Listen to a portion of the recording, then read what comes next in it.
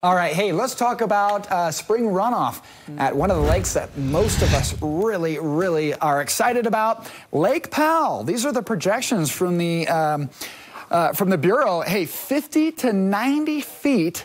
Bureau of Reclamation saying we could rise 50 to 90 feet in the second largest reservoir in the United States this spring, okay? Well, let's dive into it. These are the projections that we've seen come out of the Bureau of Reclamation. So right now we're at about 3520.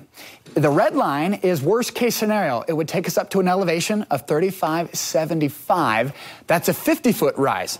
Best case scenario, we go 3615. The blue line is a 90-foot rise. Now, what's expected and what we're trying to meet, and which is most likely, is the green line, a 70-foot rise from today. By late June, we could be at an elevation of 3590 on Lake Powell, okay?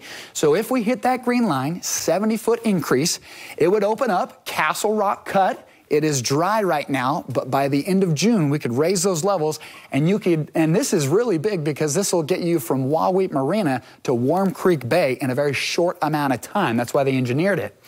And then not to mention Antelope Point. This is another big thing. That will be open for the public launch, which has been closed, I believe, over the last 2 years. That is, if we hit that 70-foot rise. And let's say we do rise 70 feet. Folks, just to put things into perspective, we'll still be 110 feet below full pool, which is about 3,700 feet. So we have a long ways to go, but this is a big start this year for Lake Powell.